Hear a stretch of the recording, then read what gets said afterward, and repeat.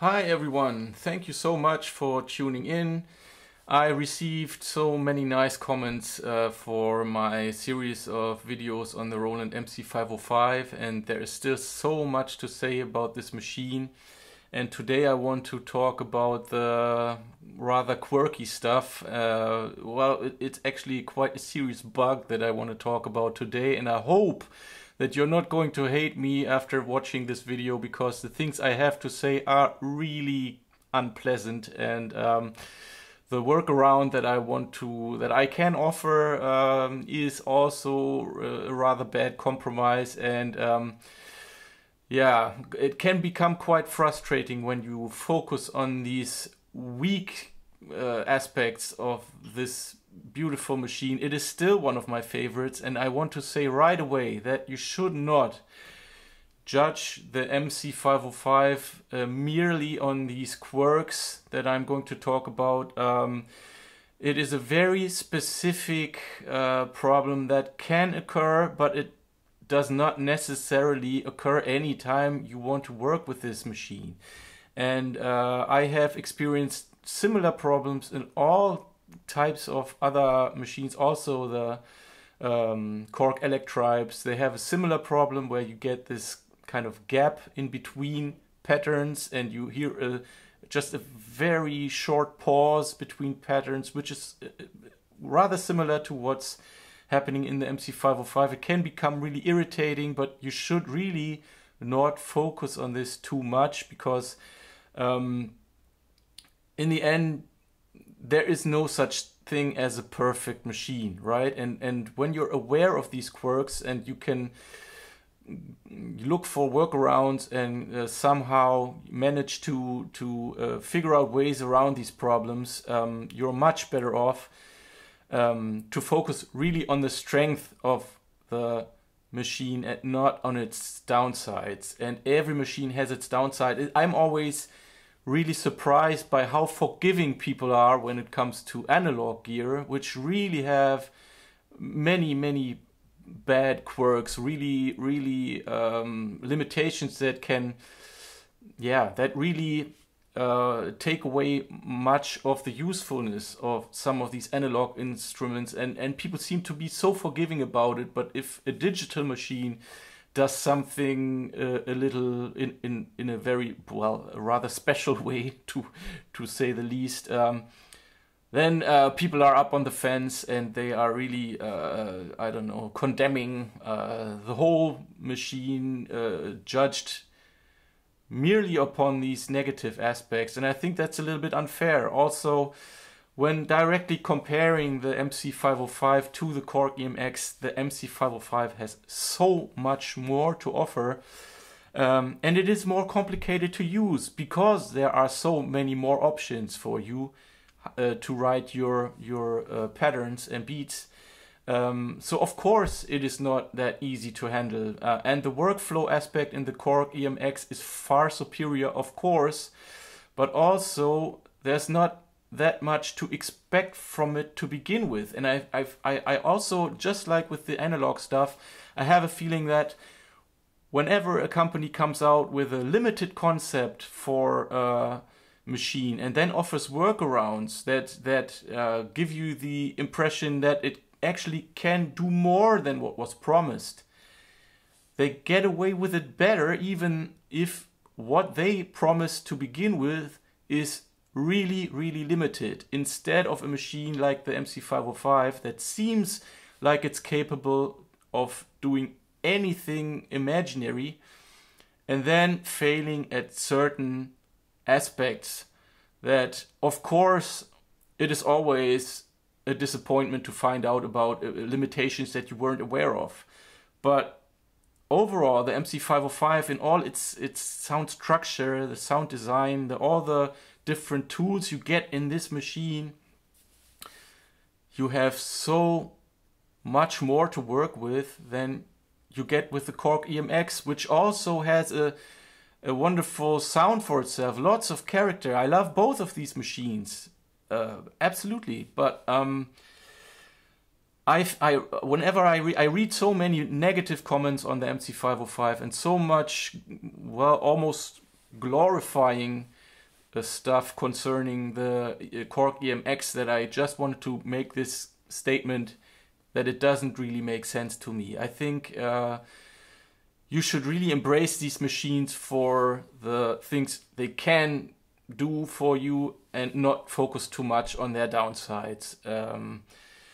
Which is also, well, yeah, something that I had to learn for myself. I got rid of my Octatrack because I didn't get along with it and wasn't aware of its serious limitations because no one seemed to talk about it. And that's why, even though I'm a huge fan of the MC505, I don't want to just ignore its limitations and frustration that can come along with working with this unit.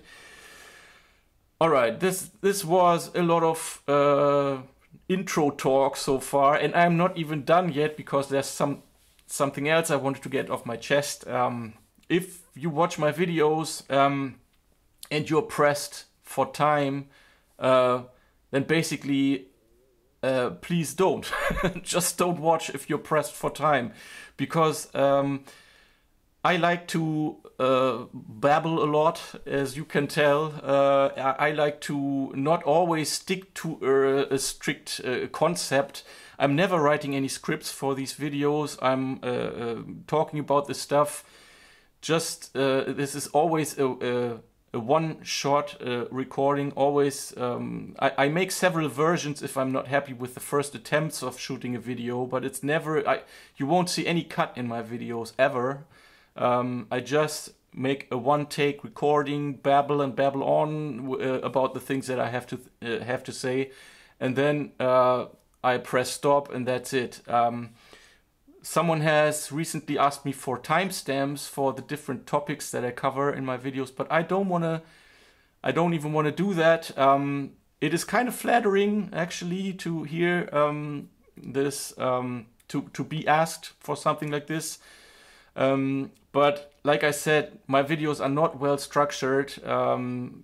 Someone who does this really in a very admirable way is Lupop. He does some amazing, very well structured videos, but I'm not like that. I like to babble, I like to be myself.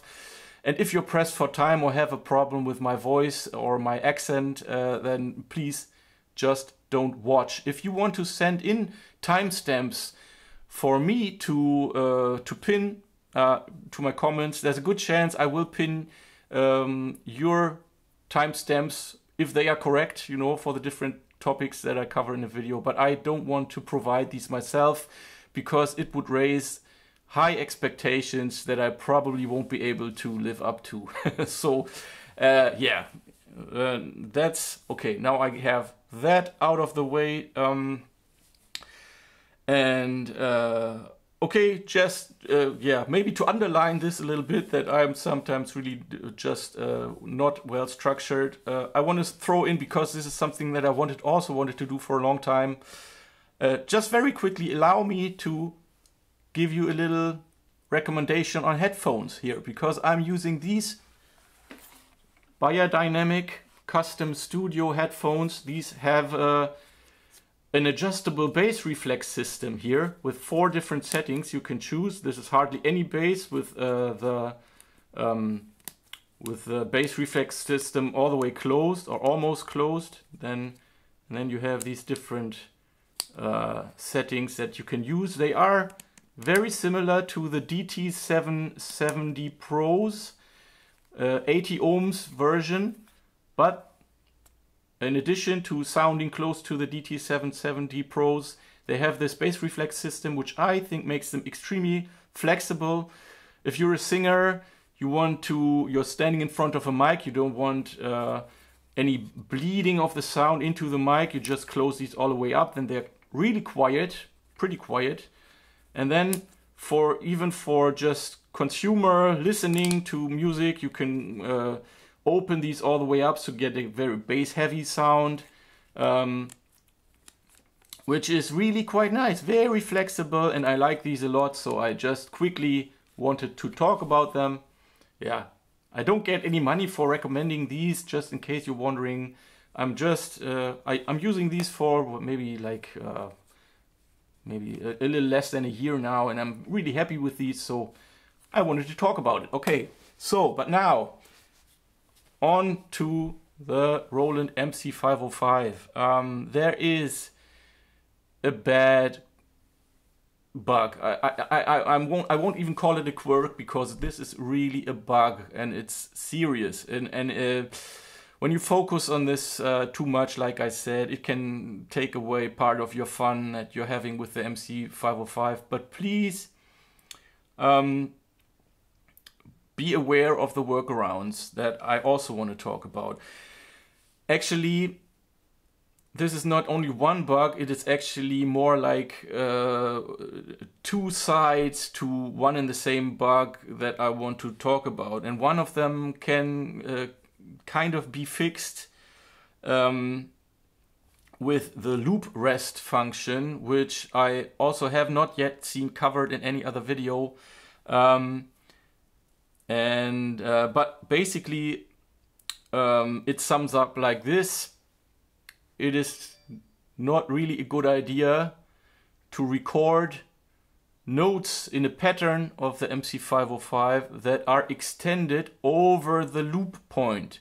So let's say you have a 4-bar loop and you want to place a note somewhere, maybe on pad 15 in a 16th note grid scale. And this note should be extended so that it lasts for maybe like 2 more quarter notes when the pattern skips back to the start. So that you can hear it fade out, or the note being held over this period of time. Then this note will cut off. You will not hear the extended sound. And in a forum, this bug is referred to as the sustain bug. Yeah, of course, you want to sustain a note cuts off, so they call it the sustain bug. I'm going to demonstrate this, and I'm also going to demonstrate a workaround for this. I have set up something here for pattern 28 and 29. Please watch when I press play that the number in the display starts blinking 1 bar before it reaches the loop point. Then the pattern repeats, and there is no problem whatsoever when the pattern repeats by itself, but whenever switching over to the next pattern, there the problem can be heard. Okay, so I'm going to press play. You're going to see the display number blinking. Okay, you just heard the pattern playing repeatedly. And you get a smooth transition from the sound, right? I mean, you can hear at the same time as you hear the note fading out, you can also hear the same sound fade in for the start of the pattern that's playing here.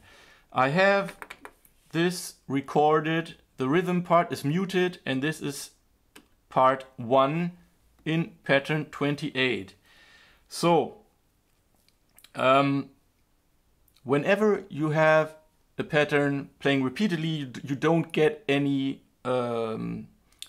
cut off, any notes that are cut off or anything. But now, when I switch over to pattern 29, you will hear something different. And I'm going to press play again. So now I'm waiting for the note to start.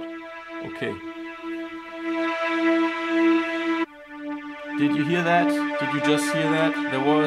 The note was cut off there. The fade out was cut, and then it's like an all sound off command at the beginning of pattern 29, and then the note starts fading in slowly. So again, switching over to pattern 29. Now, okay, there you heard it. There was a short, just a very short cut with no sound, and then the note started fading in. It should have sounded like this. So now let's let me talk about the workaround. When I have, well, first I want to show you something. Pattern 28, I have these two parts. In pattern 29, I have these two parts. Instead of using the rhythm part and part 1, I'm using part 2. But part 2 sounds exactly like part 1 in pattern 28. So why is that? Because this still allows me to get a smooth transition from part 1 into part 2 of pattern 29. I could not use part 1 in pattern 29 because then the note would be cut off. I could not make a smooth transition. So again, and I only can have a smooth transition that sounds just like pattern 28 sounds when it's played repeatedly. I need to have part 1 always the part that is supposed to make a smooth transition into another part which is recorded to sound exactly the same, only if I have it currently selected. If I don't, you just heard the note cut out. If I have it selected, it will sound just like I'm playing pattern 28 repeatedly. Okay, listen to this.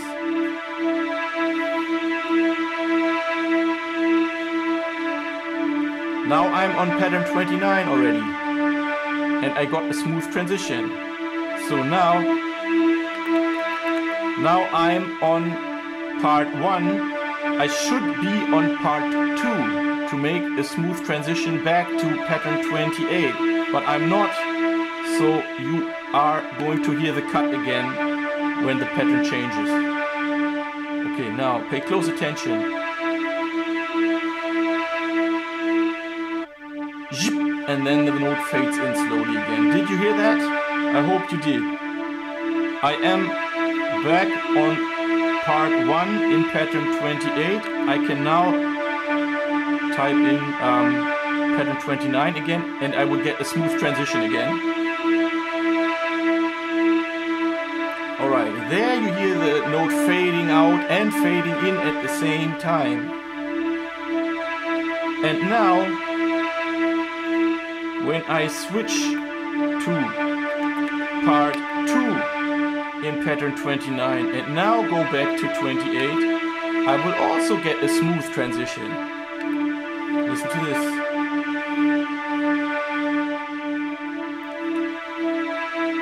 The number 28 starts blinking. Now it's a change to back to pattern 28. And it sounded just like pattern 28 sounds playing repeatedly. Alright.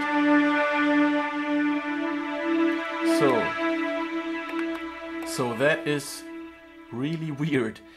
And something to be aware of, this only works for only one part. Even with this workaround, which is rather, well, a pretty bad compromise, that you have to have this part that's supposed to make a smooth transition, you need to have it selected. Even if you stick to all these rules, taking a different part that is written in the exact same way as the part that you're coming from, and even if you have that currently selected, you still have the limitation that this is the only part that can even make a smooth transition.